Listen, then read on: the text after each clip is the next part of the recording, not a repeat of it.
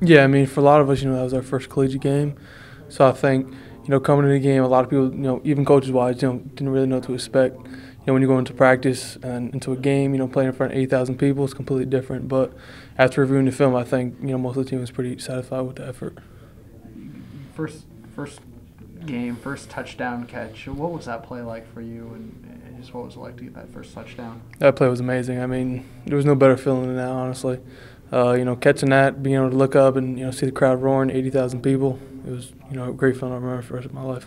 It seemed like Everett was very calm in there, had control of everything. What were your impressions on how he handled his first game at Florida State? I mean, you could definitely tell he's been in the moment before. He's an experienced guy, most experienced guy on the offense, and you could definitely tell he's been in the moment. What is even playing so well, what does the offense need to clean up and continue to improve upon? I think it's just a little things, details, personally for tight ends, just getting our depth on routes, maybe just blocking, just things like that, just little things. Last year, having the opportunity to practice behind it and watch a guy like Nico O'Leary, what did you learn from him? I learned the most I heard in my whole life, besides Coach Brewster. I mean, just playing under him, playing under a player like that who won the Mackey Award. I mean, there was nothing like the little details, the thing he does to just prepare for games. Some of just the tips he says, just run better routes, how to block better. I mean, it was just, benefited me a lot.